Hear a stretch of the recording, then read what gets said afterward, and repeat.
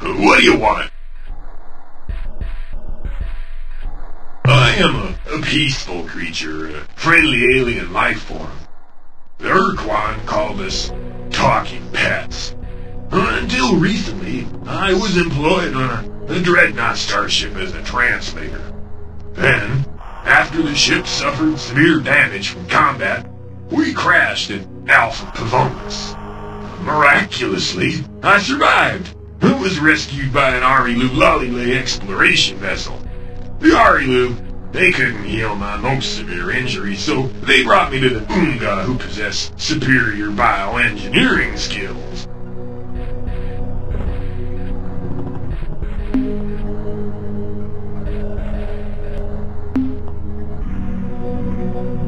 Good idea. May I just say I'm behind you 100%. But unfortunately, the Umgah are all too busy to come to the hyperwave caster right now, so come back later, or much later.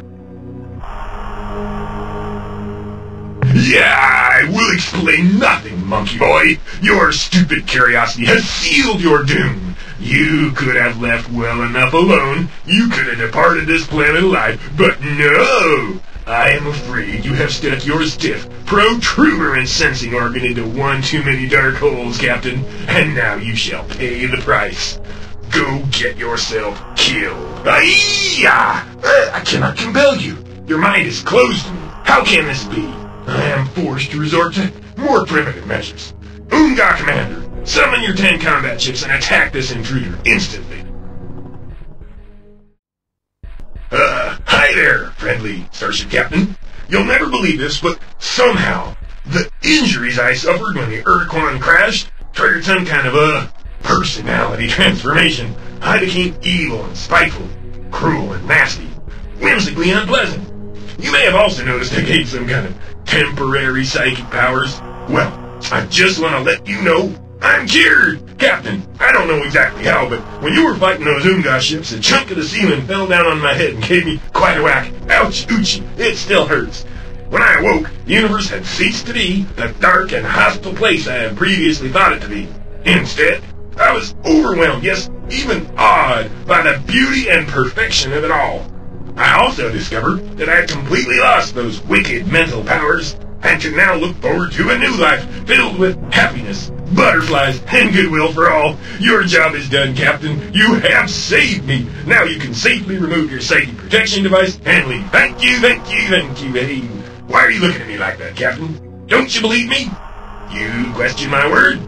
Okay, so I was lying. Big deal. So what? Boy, are you a pain. Do you know that? What do you want from me? My life?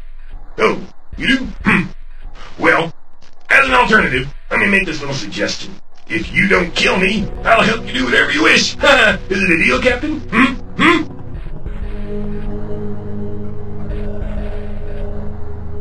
I get the basic idea.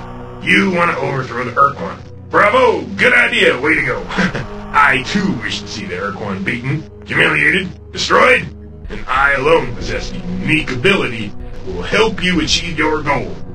I can use my psychic powers to temporarily distract the Ur-Quan, confuse him for a few seconds. Presumably, you will use this moment to strike a lethal blow against the Ur-Quan.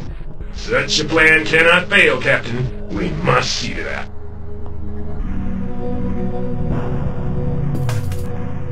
I will gladly tell you my story, Captain. Gladly.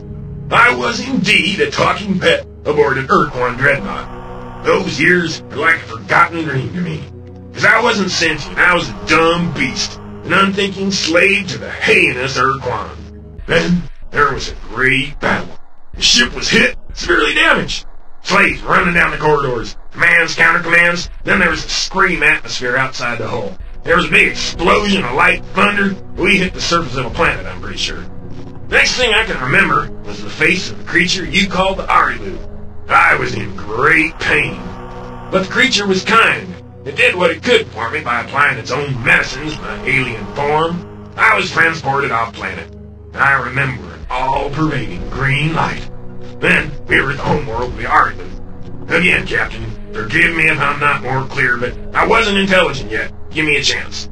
I presume my injuries were too severe for the Arilu to repair. Or perhaps I reacted badly to their medicines or something, because the next thing I remember was being moved back into a ship.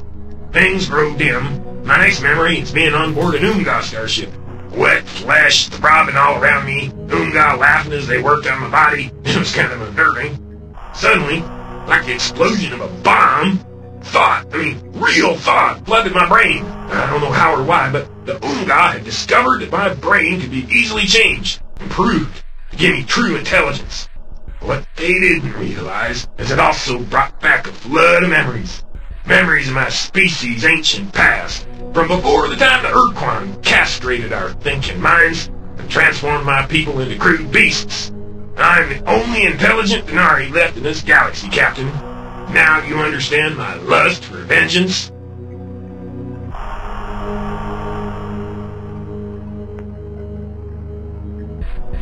No tricks, Captain. No tricks. I fear you cruelly misjudge me. I am on your side now. Together we will make a great team, Captain. This day, this moment, shall go down forever in the history of our galaxy. I am coming aboard your ship now. I will make a nest in the pressurized section of your ship's hold. When you wish to talk with me, I will be there.